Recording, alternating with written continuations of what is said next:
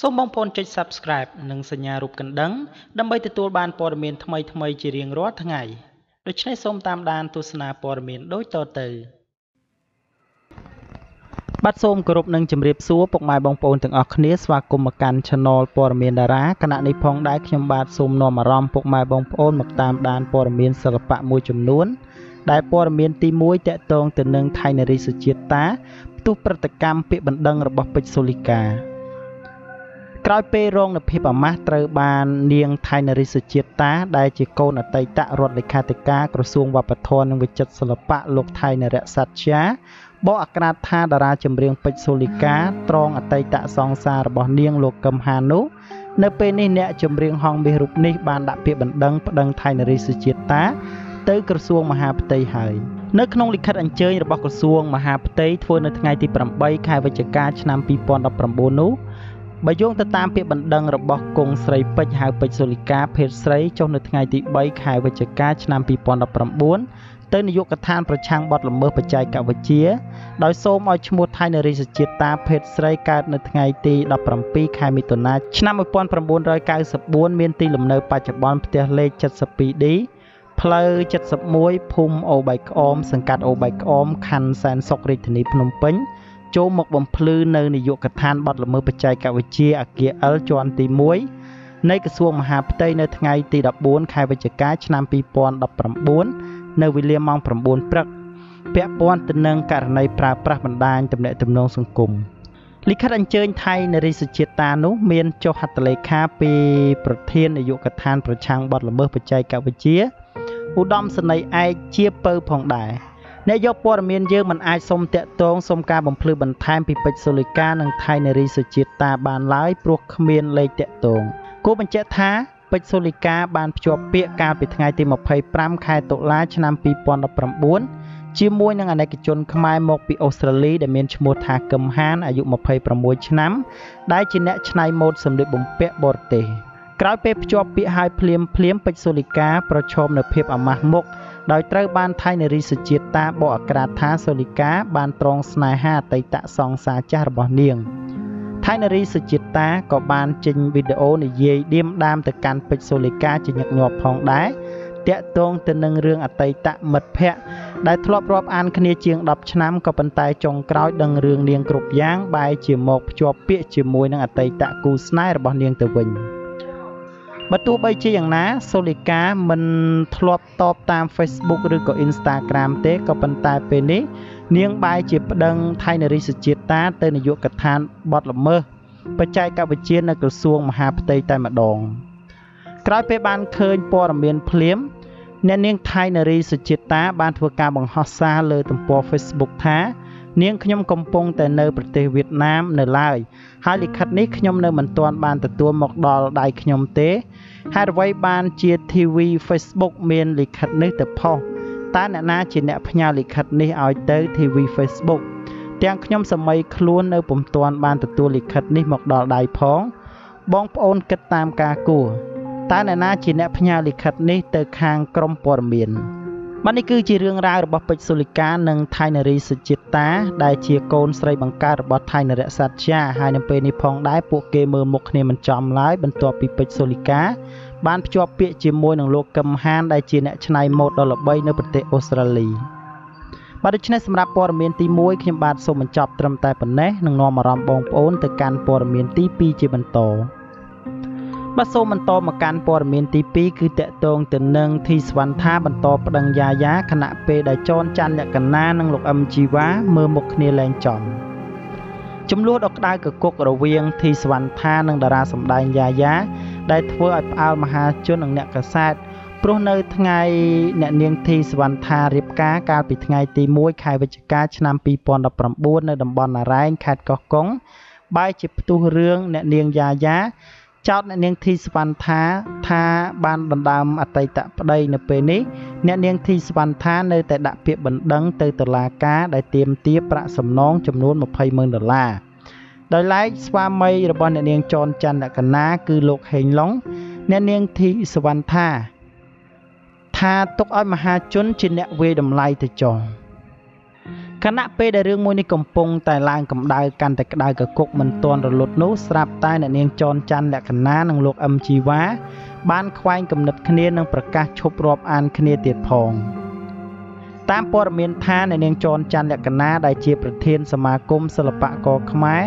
មានការអអន់ស្រពន់ចិត្តជាមួយនឹងលោកអឹមជីវ៉ាដែលនៅតែបន្តបញ្ចេញយោបល់ហើយបង្ហោះនឹងចែកចាយអំពីរឿងធីសវណ្ណថានិងយ៉ាយ៉ាទៀតព្រោះរឿងមួយនេះបានចប់ទៅហើយ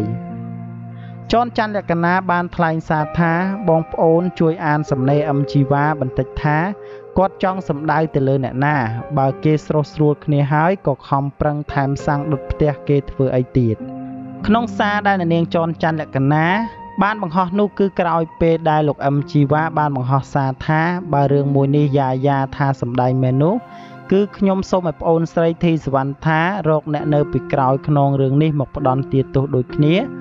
ព្រោះបើសង្កេតមើលនៅពេលកន្លងមកប្អូនស្រីយ៉ាមិនមែនជាមនុស្សដែលប្រហើនរហូតដល់យករឿងអពមង្គលថ្ងៃមង្គលការគេឡើយហើយបើនិយាយពីចរិតប្អូនស្រីចរិយាហៅយ៉ាក៏មិនមែនជាក្មេងកោងកាចឆ្លើយដាក់ចាស់ទុំទេគឺប្អូនស្រីសុភាព្រាបសារជាមនុស្សគោរពចាស់ទុំរឿងអីយ៉ាហ៊ានធ្វើរឿងអញ្ចឹងម្នាក់ឯងទៀតបើទោះបីជាយ៉ាងណាមហាជនសង្ឃឹមថាការខ្វែងគំនិតគ្នារវាងចនច័ន្ទលក្ខណានិងលោកអឹមជីវ៉ានៅពេលនេះនឹងបានសម្របសម្រួលគ្នាក្នុងពេលឆាប់នេះគឺមិនឈានទៅដល់ការធ្វើសន្និសីទកសែតទ្រង់ទ្រាយធំដូចជាធីសវណ្ណថានិងយ៉ាឡើយសូមបញ្ជាក់ថាលោកអឹមជីវ៉ានិងអ្នកនាងចនច័ន្ទលក្ខណាគឺមានការរាប់អានគ្នាយ៉ាងស្និទ្ធស្នាលក៏ព្រោះតែអ្នកទាំងពីរធ្វើការនៅសមាគមសិល្បៈស្ម័គ្រចិត្តជួយសង្គមដូចគ្នាគណៈពេលដែលលោកអឹមជីវ៉ានៅពេលកន្លងមកគឺតែងតែគោរពរបស់អ្នកនាងចនច័ន្ទលក្ខណាក៏ប៉ុន្តែនៅត្រង់បញ្ហាមួយនេះអ្នកទាំងពីរបានខ្វែងគំនិតគ្នាដោយសារតែមានស្វាមីរបស់អ្នកនាងចនច័ន្ទលក្ខណាលូកដៃមុនគេហើយក៏ធ្វើឲ្យរឿងមួយនេះកាន់តែធំឡើងដោយមិនចង់ឲ្យមានរឿងតទៅទៀតអ្នកនាងចនច័ន្ទលក្ខណាសូមឲ្យភាគីទាំងអស់សម្រុះសម្រួលក៏ប៉ុន្តែលោកអឹមជីវ៉ានៅតែបន្តទើបកើតឡើងនៅចំនួនមួយនេះដូច្នេះសម្រាប់ព័ត៌មានទី2ខ្ញុំបាទសូមបញ្ចប់ត្រឹមតែប៉ុណ្ណេះនឹងនាំអារម្មណ៍បងប្អូនទៅកាន់ព័ត៌មានទី3ជាបន្តបាទសូមស្វាគមន៍នឹងបន្តមកកាន់ព័ត៌មានទី3ដែលជាព័ត៌មានបញ្ចប់គឺតាក់ទងទៅនឹងសហគ្រិនឆ្នាំវ័យក្មេងតៃឆាយទទួលពានរង្វាន់ Successful CEO Award ឆ្នាំ2019ពីកម្មវិធីចែករង្វាន់ជូនសហគ្រិនឆ្នាំ2019តារា Facebook និងពាណិជ្ជករវ័យក្មេងដែលមានឈ្មោះពិតថាសួសបញ្ញាវតីហៅតៃឆាយដែលជាម្ចាស់ក្រុមហ៊ុន Miss Princess Beauty Co Ltd ថ្មីនេះនាងទទួលបានពានរង្វាន់ Successful CEO Award ឆ្នាំ2019ពីកម្មវិធីចែករង្វាន់ជូនសហគ្រិនឆ្នាំប្រចាំឆ្នាំ2019ដែលបានរៀបចំឡើងនៅថ្ងៃទី8ខែវិច្ឆិកាឆ្នាំ2019នេះនៅផ្សារទំនើបEon Mall សែនសុខក្រោមអធិបតីលោកស្រីវិជ្ជបណ្ឌិត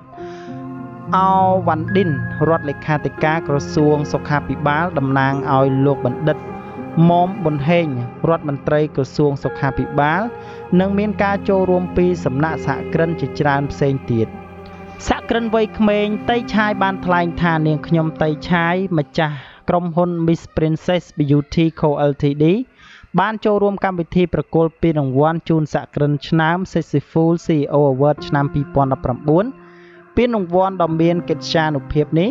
ត្រូវបានផ្ដល់កិត្តិយសបំពាក់ជូនក្រមអធិបតីភាពលោកស្រីវិជ្ជបណ្ឌិតអោវ៉ាន់ឌិនរដ្ឋលេខាធិការក្រសួងសុខាភិបាលដែលតំណាងឲ្យលោកបណ្ឌិតមុំប៊ុនហេងរដ្ឋមន្ត្រីក្រសួងសុខាភិបាលនៃប្រទេសកម្ពុជាអ្នកនាងបានបន្តទៀតថាពានរង្វាន់ដែលត្រូវបានបំពាក់ជូនសហគ្រិនឆ្នាំគឺពានរង្វាន់ទី1 Successful CEO Award ឆ្នាំ2019សម្រាប់ការទទួលបានពានរង្វាន់នេះចាត់ទុកថាជោគជ័យដ៏ធំធេងនិងជាកិត្តិយសសម្រាប់សហគ្រិនស្រីវ័យក្មេងគឺអ្នកនាងតៃឆាយខណៈពេលដែលនាងមានអាយុនៅមិនទាន់ពាក់កណ្ដាល50ឆ្នាំនោះទេក៏ប៉ុន្តែនាងខ្លាយទៅជាពាណិជ្ជករឬក៏សហគ្រិនវ័យក្មេងមួយរូបមានចំនួនធំចំនួន3នៅក្នុងដៃរួចជាស្រេចទៅហើយគេនៅចាំបានថាអ្នកនាងសួសបញ្ញាវតី ក្រៅពីទទួលបានពានរង្វាន់ Successful CEO Award ឆ្នាំ 2019 នៅក្នុងប្រទេសកម្ពុជានាងក៏ធ្លាប់ទទួលបានពានរង្វាន់ដល់ទៅ2នៅក្នុងពេលតែមួយពីប្រទេសថៃនាពេលថ្មីនេះទៅលើផលិតផលដែលមានស្តង់ដារនិងគុណភាពខណៈពេលដែលពានរង្វាន់ទី1គឺពានរង្វាន់ Standard Product Award ឆ្នាំ 2019 និងពានទី2គឺពានរង្វាន់ Outstanding Organization ឆ្នាំ 2019 ដោយពានរង្វាន់ទាំងនេះត្រូវបានផ្ដល់កិត្តិយសសម្រាប់ជូនដោយលោករដ្ឋមន្ត្រីប្រទេសថៃនៅទីក្រុងបាងកកសូមបញ្ជាក់ថាការទទួលបាននូវពានរង្វាន់សហគ្រិនឆ្នាំនេះក៏បានលើកទឹកចិត្តឲ្យរូបនាងនៅក្នុងការធ្វើជំនួញដើម្បីផ្ដល់មុខមាត់ដល់គ្រួសារនិងសង្គមជាតិកាត់បន្ថយនូវភាពក្រីក្រផ្ដល់ឱកាសការងារជូនទៅដល់ប្រជាជនកម្ពុជាបានច្រើននិងដើម្បីអភិវឌ្ឍប្រទេសកម្ពុជាក្លាយទៅជាប្រទេសដែលមានបានឆាប់រហ័សផងដែរបច្ចុប្បន្ននាងតៃឆាយជាម្ចាស់ក្រុមហ៊ុន Miss Princess Beauty Co Ltd និងជាអ្នកនាំចូលផលិតផលសម្រកគីឡូដែលទទួលបានពានរង្វាន់មួយប្រចាំប្រទេសថៃគឺឈុតសម្រកគីឡូផ្ដាច់មុខនៅប្រទេសកម្ពុជាតែម្ដងដែលផលិតផលនោះមានឈ្មោះថា Choripino Fiber Set ផងដែរបាទដូច្នេះសម្រាប់ព័ត៌មានបទី3នេះខ្ញុំបាទសូមបញ្ចប់ត្រឹមតែប៉ុណ្ណេះសូមអរគុណរាល់ការតាមដាននិងការចុច Subscribe របស់បងប្អូនទាំងអស់គ្នាមកកាន់ Channel ព័ត៌មានតារាហើយក៏សូមឲ្យបងប្អូនទាំងអស់គ្នាបានមានសុខភាពល្អនិងសំណាងល្អគ្រប់ពេលវេលានិងទីកន្លែង